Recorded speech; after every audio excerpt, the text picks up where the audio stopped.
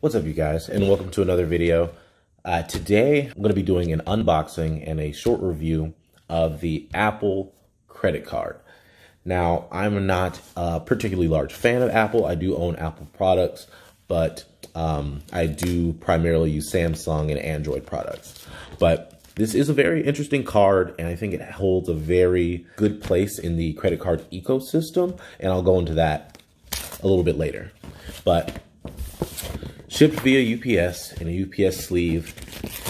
I really enjoy it, just like the Amex Gold unboxing that I did. If you haven't seen that, that is the first video I've done in this unboxing series, and you should definitely go check it out.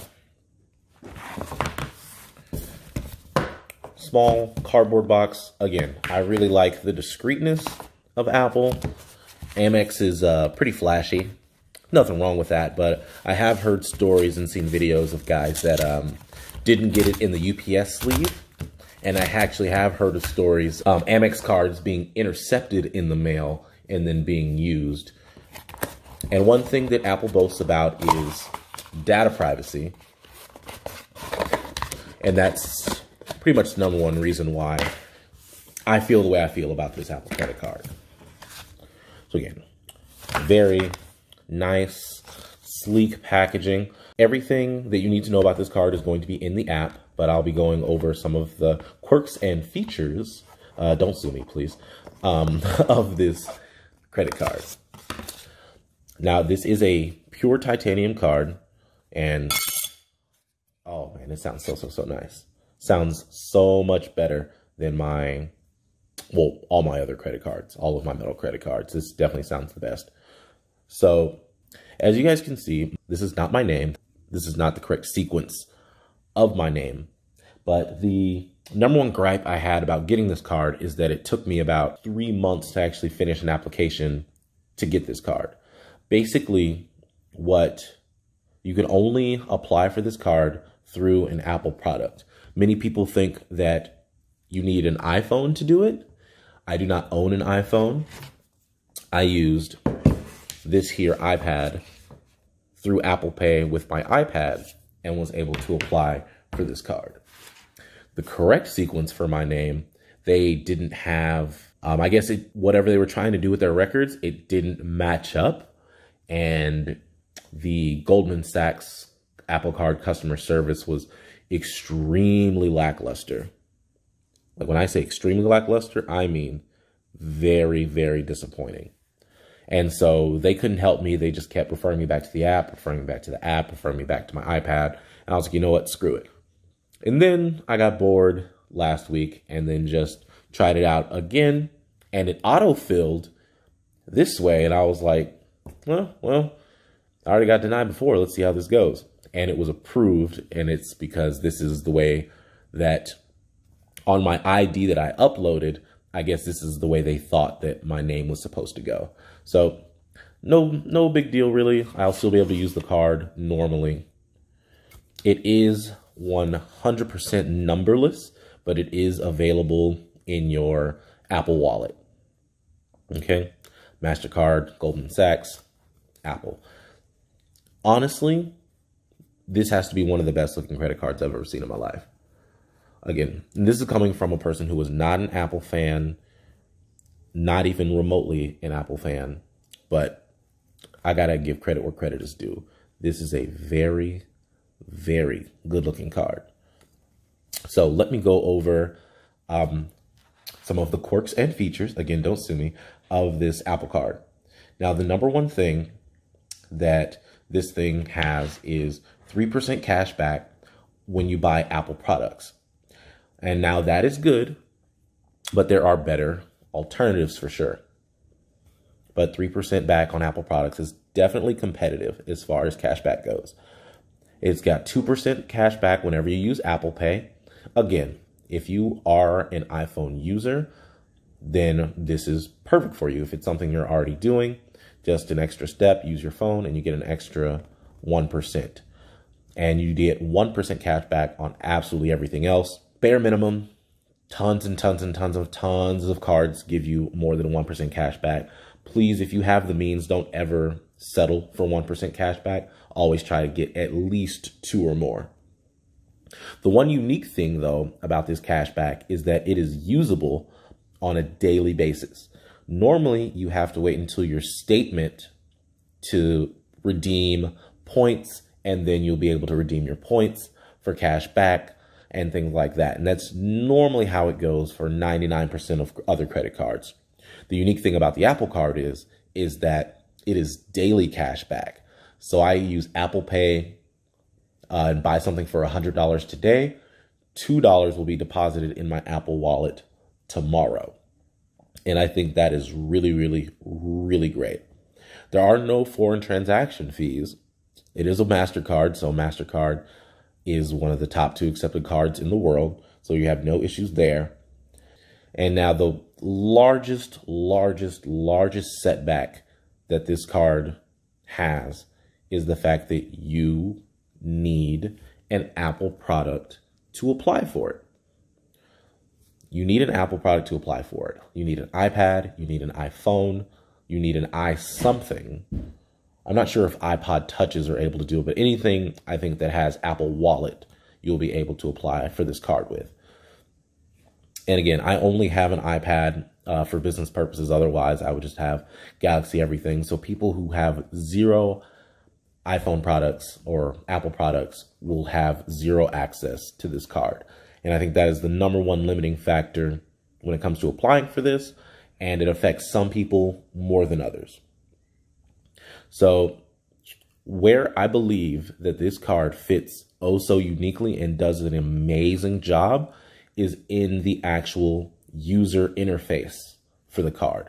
Inside of your wallet app, inside of your Apple Card interface, it gives you such a user-friendly, simple, laid out experience that for people that are just getting new to the credit card game, this is a lot of people's first credit card now.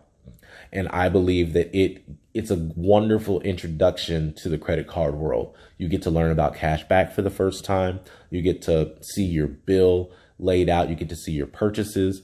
Another great thing is that the card's purchases are linked to your Apple Maps. So that is a very good thing as far as fraud prevention. There are other banks and issuers that use this as well, but Apple really simplifies it by actually plotting it out on the map for you. They really do fill in a lot of blanks and try to make using this card as simple as possible. It's just getting the card is the difficult part, being as if you don't have an Apple product and you need to, if you don't have an Apple product, you just can't get it. And so that's all part of their strategy to further tether people into the Apple ecosystem. Take that for what it's worth. Take that for however you feel about it. I do believe that people can get value from this card, and the specific value that I believe this card gives a person is education. It'll tell you exactly how much interest you will be paying, and it has it right there in the interface. Again, there are other cards that do this, but none of them as simply and plainly as this Apple Card. All right, you guys, we're going to move into the final tally on the Apple credit card. Divided into 2 sections, we've got usability and style. In the usability category, we're going to talk about the accessibility for this card. There are data points showing that people with low as well as no credit scores being able to obtain this card, which is outstanding for anybody looking to get into the credit card game. But at the same time, you do need to possess an Apple product in order to get in and benefit from this. So I'm going to be giving this a 3 out of 5. Next up, we're going to talk about the interest rate on this card. It is a very liberal range. It's one of the best interest rate ranges I've seen on a credit card, as low as 12.49 up to and including 23.49. So I'm going to give this a 4 out of 9. Next, we're going to talk about the fees, and this is where the Apple Card truly does shine. It is a 0 fee card. There is no annual fee. There are no foreign transaction fees. There are no late fees, and that is unheard of. And so that's what gets this a 5 out of 5. Last but not least in this category, we're going to talk about the security of the Apple Card. If you set up the security on perfectly, it will be seamless. You can attach it to your Apple Maps. You can do Face ID to do transactions. You can do Touch ID to do transactions. And again, almost unheard of for a physical credit card. And for this reason, the security gets a 5 out of 5. This brings the usability of the Apple Card, giving it a 17 out of 25. Next up, we're going into the style category. And number one in the style category is, you guessed it, style. And the Apple Card is unlike anything I have seen to date. There are no numbers on the front and no numbers on the back. It is a pure titanium card. And for a no annual fee card, being metal and sounding like this card does sound, gives this a 5 out of 5 with the sleek styling. The benefits of this card: there is no lounge access. There are no roadside assistance. There is nothing. This is a bare bones card. And so this gives it a 1 out of 5 for benefits. Next, we're going to talk about the rewards. You do have generous rewards for Apple products being at 3%, but there are cards such as the Amazon Prime Rewards card that give 5% back on Amazon purchases, where you can also buy Apple products. And that's what gives the rewards category a 2 out of 5. Last but not least in this category, we're going to talk about the actual app. The app is very sleek, very easy to use, very user-friendly. Again, I'm going to ding the Apple Card here because you need an Apple product to have access to the app. And that's why I'm going to give this a 3 out of 5 with an asterisk, because if they do make the Apple Card app available to all devices, this will get a 5 out of 5. But as it stands now, this is a 3 out of 5, bringing the style category to a total of 11 out of 25. Altogether, this is going to be a 28 out of 50. Okay, you guys, finishing up the wrap up for the Apple Card review.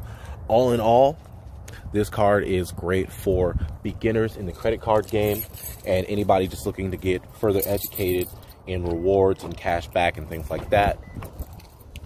I'm about to go get some sushi, but personally, this card will be sock drawered for me. I can't get any value out of it that I can't get elsewhere, and I just have other cards that fill other needs. But it could be great for some of you. So leave a comment below. Make sure you subscribe. Make a video if you want me to go into any other detail about the Apple Card. I can make a follow-up video after I've lived with it. I will put some spin on it just so I can kind of get a feel for it and some of the features. But until next time, guys, thank you so much.